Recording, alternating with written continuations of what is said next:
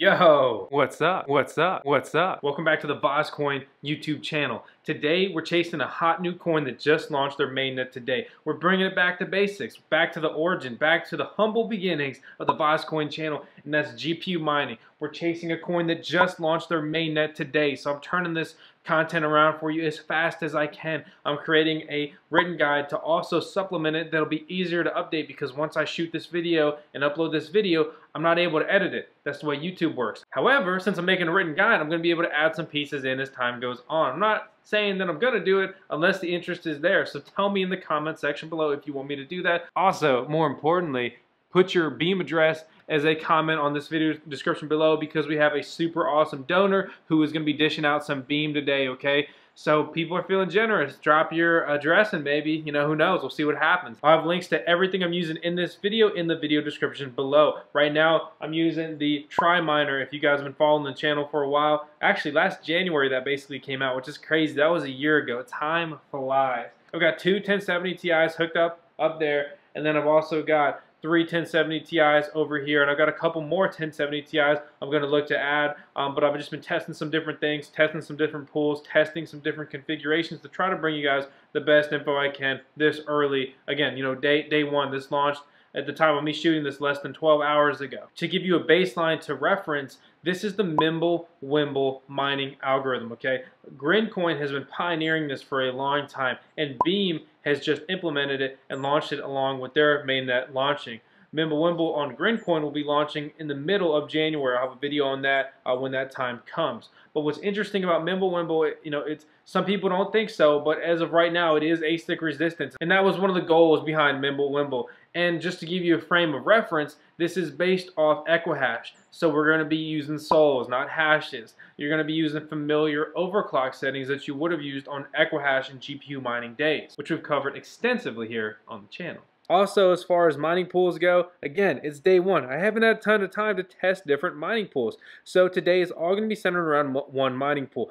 I don't want any kind of crying about centralizing the hash rate or anything like that. You're more than welcome to try out other pools, but there have been some pools, such as B Pool, which is apparently mining the wrong version of Beam, aka these people that are on their pool mining Beam will never get paid. So you may want to stick with the guide until some more things come out. Just my opinion, my 2 cents there, right? And finally, I wasn't paid for this, okay? I wasn't. I received nothing for this. This is how I spent my day today. Just in the trenches, the GPU mining trenches, trying to figure this out and make it happen and be there mining a coin day one. Isn't that your dream as a GPU miner? Imagine if you were there day one of Ethereum. You'd probably be pretty happy, even with today's prices. Enough of the nonsense though, let's jump into the video. Today is going to be all about mining Beam and a little brief synopsis of what it is. But again, this is about mining. Things are rough. They just launched. I'm gonna break it down the best I can for you and get you hashing away there with me. Let's do it. Without further ado, let's jump into this video. Everything I talk about, I'm gonna link out into the video description below. I haven't completed the written guide, but I will complete that and have a link to it in the video description when this video goes live. I'm also going to have a download link that I haven't created yet, but it will be ready by the time this video is posted on YouTube, and you'll be able to download the miner pre-configured to the mining pool I'm using, and all you're going to do is change the address to yours in it. So that's going to be pretty cool. So step one, you're going to need a Beam wallet. You're going to need a Beam address. And there's a little bit of negative emotion that they had said that they were going to bake the GPU miner into the wallet, but that did not happen. So you will see that includes a CPU miner node, but in my opinion, you'll be wasting your time CPU mining on this coin already. Even though it just launched today, it's GPU based coin, and the GPUs quickly outclassed the CPU and essentially made it obsolete on this Beam coin. And again, in my opinion, you may have trouble with the node with the built-in CPU and GPU miner. What I'll link out to is going to make this real easy for you guys.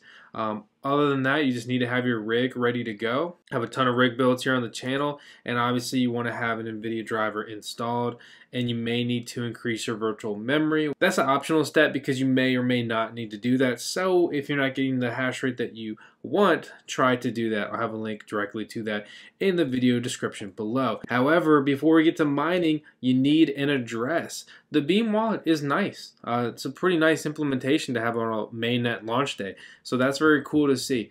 What you'll do is you'll go through install, and you'll get a private seed. It's going to be 12 characters. Write that down. Store it in a secure place. We keep ours in a fireproof vault. Maybe. Don't want to tell you the exact location, right?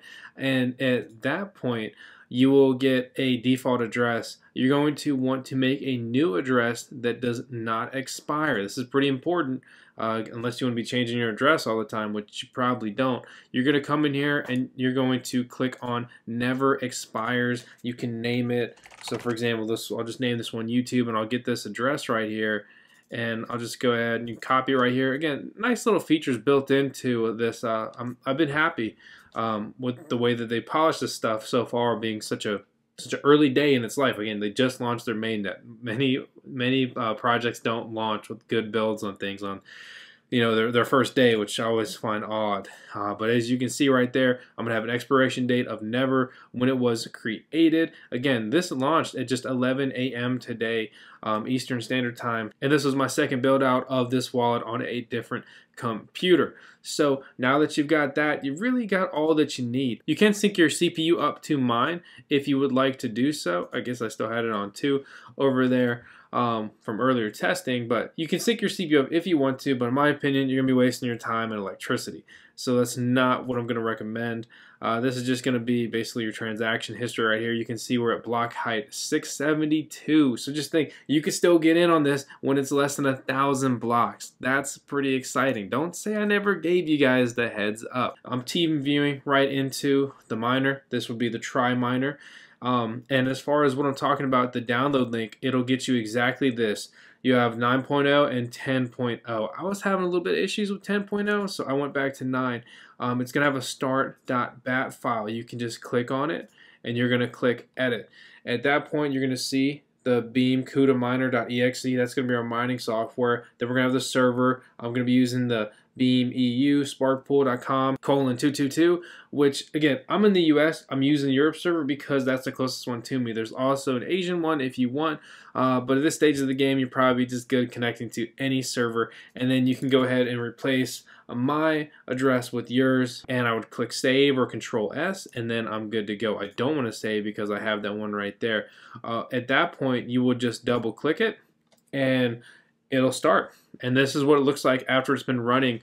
As you can see, I'm running 2 1070 Ti's on this rig for demonstration. You can see my average power consumption, I would say averages about 125 watts at 100% usage, configured with MSI Afterburner. If you don't have this, I'll have a link to download it in the video description, like everything else, like I've already said 20 times. Remember, this is MimbleWimble is based off of Equihash, so keep those kind of overclock figures in mind. I'm just running a semi-conservative plus 100 core, plus 500 memory. I bumped the fan speed up to 70.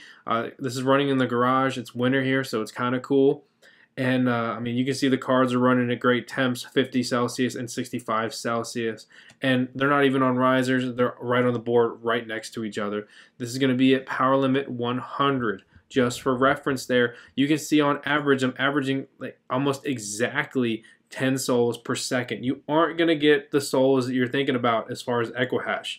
So just ditch those numbers. They're irrelevant. You need to figure out what kind of souls are possible on this algorithm. I've only tested 1070 Ti's on MimbleWimble so far. However, a ton of people are throwing 1080 Ti's at it, and on average, you'll probably see somewhere around 15 souls per second, just for reference. So, you know, see, I've got this card, which you can get used on eBay for $300, doing about 10 souls per second. Whereas you get a 1080 Ti, if you go used prices, maybe around 500 bucks, you get into 15 souls per second. You can run the numbers, bang for buck. That's not exactly what today's video is about, but basically, you know, you see the performance value there is relative.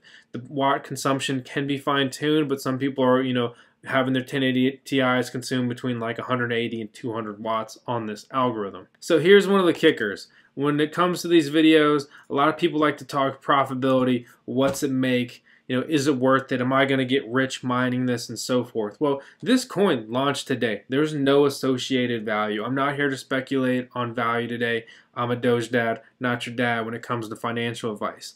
But what I do want to say is that, I mean, just think about it.